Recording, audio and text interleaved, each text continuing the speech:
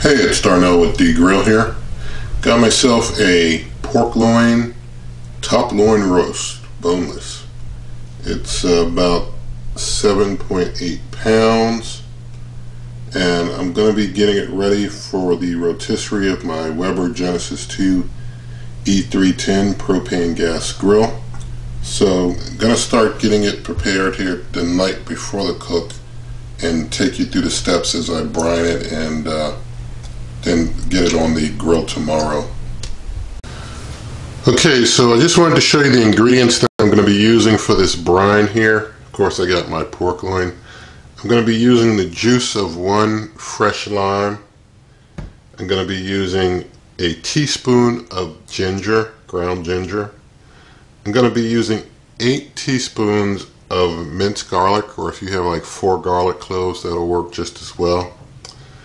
A half a cup of brown sugar and a half a cup of kosher salt.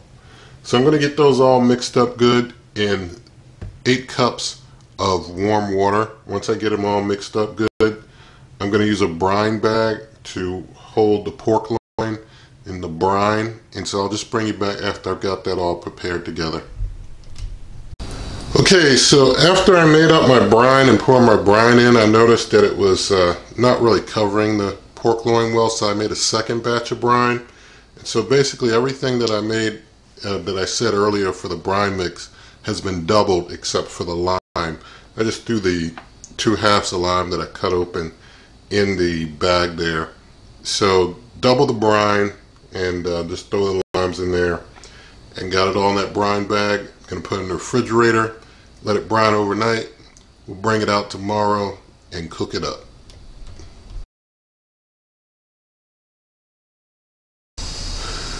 Okay, so it is the next day, and you can see the pork loin after the brining and drying it off after it came out the brine. Now I've got some yellow mustard, and I'm going to just put a light coat of yellow mustard all over the pork loin.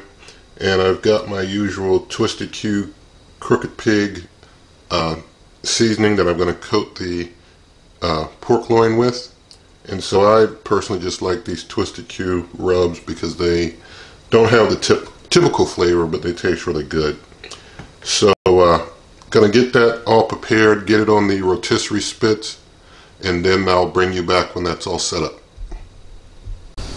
Okay, so got the mustard and the rub all over that pork loin, got it in the rotisserie spits. Gonna get ready to get the grill ready and put it out there. And just wanted to let you know a little later in the cook I'll be throwing some of this on, and you don't want to miss that when I start putting this on. That's going to really enhance that flavor. So let's go get the grill ready. Okay, so it's a nice and pleasant morning out here at the grill today, and I've basically got the iGrill 3 meat probe just here in case I run out of propane. I'm not really relying on that for temperature the way it's positioned. I've got the pan here for dripping, and I'm just going to go ahead and get the grill started up.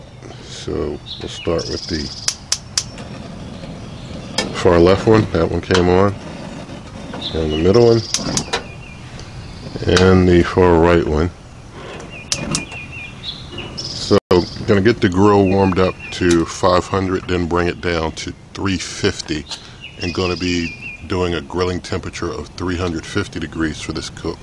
I'll probably check the temp on the pork loin probably every 90 minutes, but let me give you a weather report before I bring the pork loin out.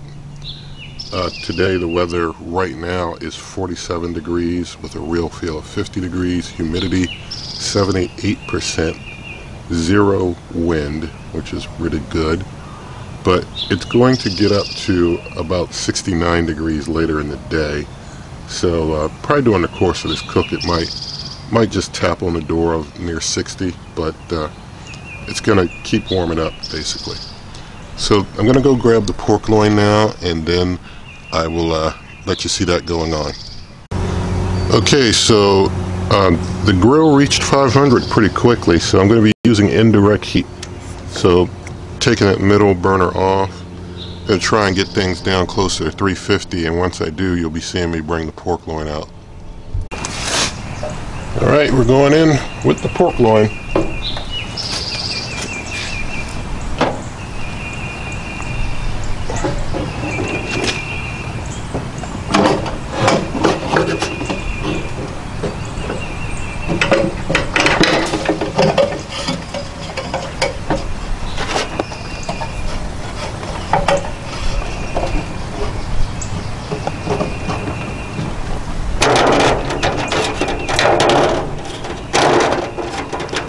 going to adjust it a little because I want it to be a little better centered. Alright, I think I got it good and centered now, so let's see if it starts running. Alright, looks like we're doing good. So, gonna let that continue to spin. I'll probably check that, like, ooh, what was that?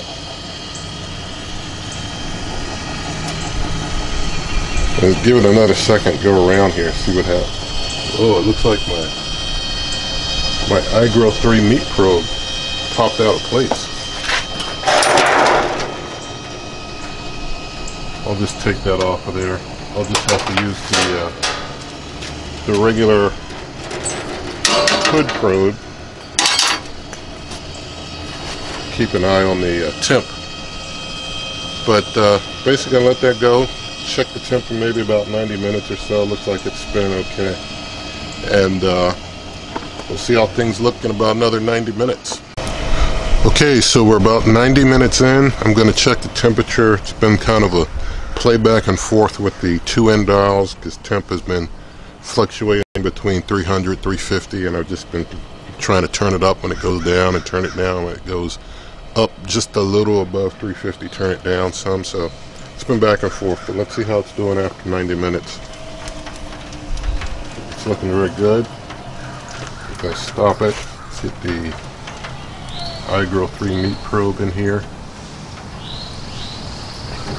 Just going to close it up and see what the temperature is. And it looks like it's at 99, 100, 103. Still moving up to 105. When it gets closer to that 140 so range, I'm going to put the put some marinade on it. But let's see, 107. Yeah, so it's got a little ways to go. I'm going to let it go for about another hour. Come back in maybe an hour. Yeah, maybe an hour, and see how things are looking. Alright, so it's been about an hour since our last test, so I'm going to go ahead and open up here and do another test of the temp. It may already be done now, even possibly, but we'll see what we have. Get that meat probe in there nice and deep, close it up. Let's see what the temp is. It's going up, up, up, rising fast, over 123. 132, 135, it's moving fast. Let's see if it's going to stop and keep going to 155. Alright, it's at 145. This is exactly where I want it. Oh no, it's a little above 146. I was hoping to get no more than 145 when I based it, but 147 will take it. So I'm going to go ahead and just start basting. It's even at 148, but I'm going to stop it now. Well, not stop it now. I'm going to start basting now is what I should say. So I'm going to start basting and let it cook till it's a little 155. Well, I would have stopped at 155 if it wasn't so far over 140 now. But I need to let this base go for some time, so maybe give it 20 to 30 minutes, I don't know. Well, less than that, but give it a little time. I'm using the KC Masterpiece here, Caribbean Jerk marinade to baste it. I'm just going to get my rotisserie spinning and pour some on and brush it in as it goes around.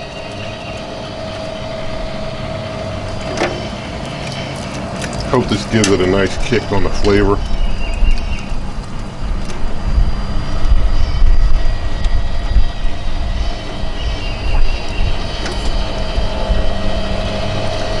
Try and get some on the side. Oops.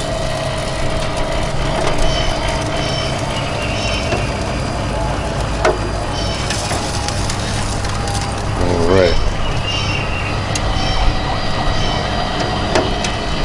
Just a few things that whoever needs to put on the Genesis 3, if they do plan on making a Genesis 3, needs to have temperature control, needs to have a rotisserie that could somehow determine meat temperature, maybe have some probes that could stick in and spin around with the rotisserie stuff.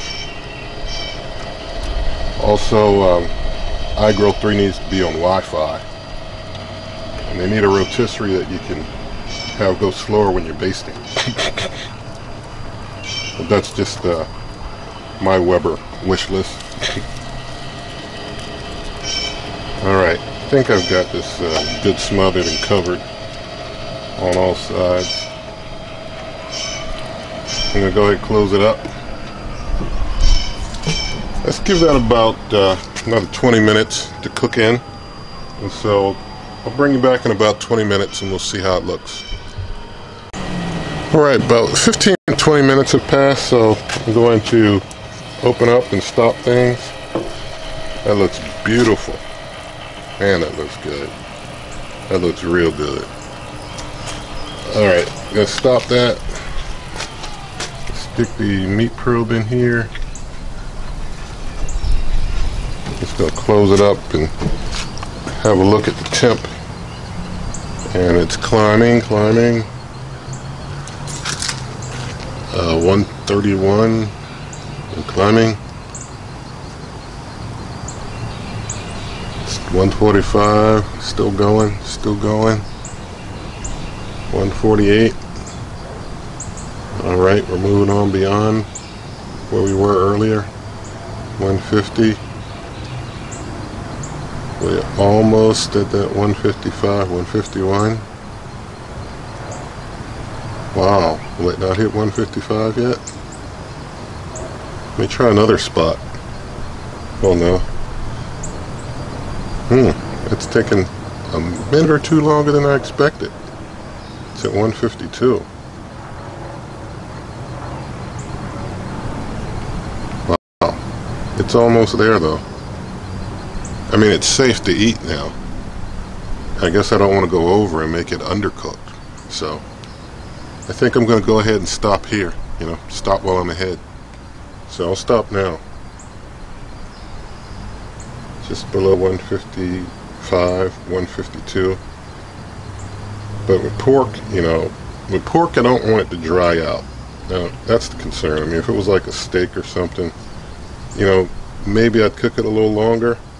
But with pork, I mean, it's like pork really gets nasty dried out, you know. So I'm gonna get it, turn my iGrill off.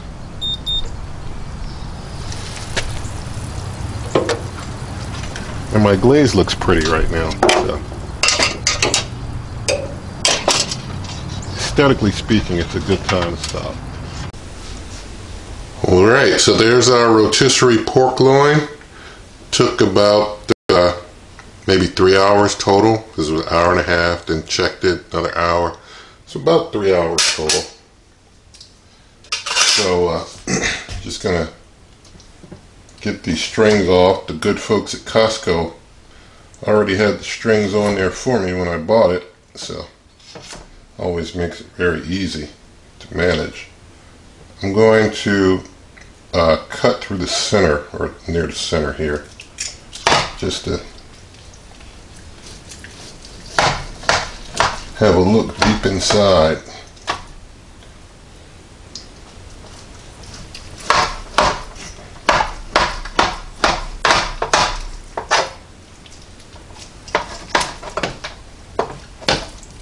Alright, so there's a look inside there.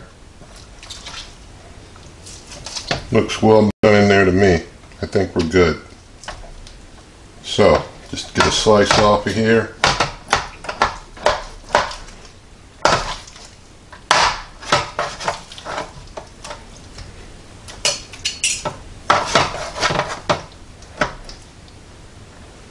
It's nice and tender.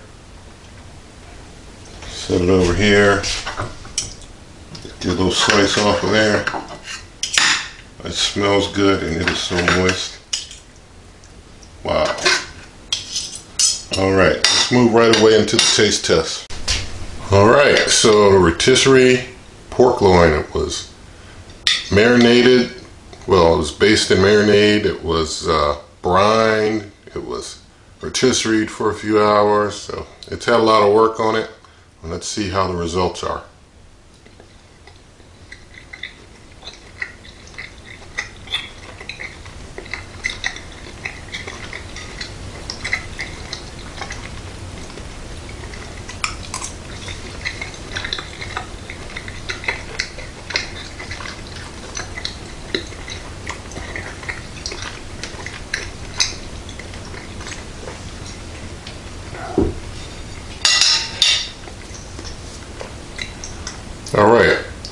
pork loin is very good. It's very good. It's tender. It's juicy.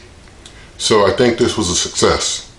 And so I want to just say, Barbecue Pit Boys YouTube channel is about to hit 1 million subscribers.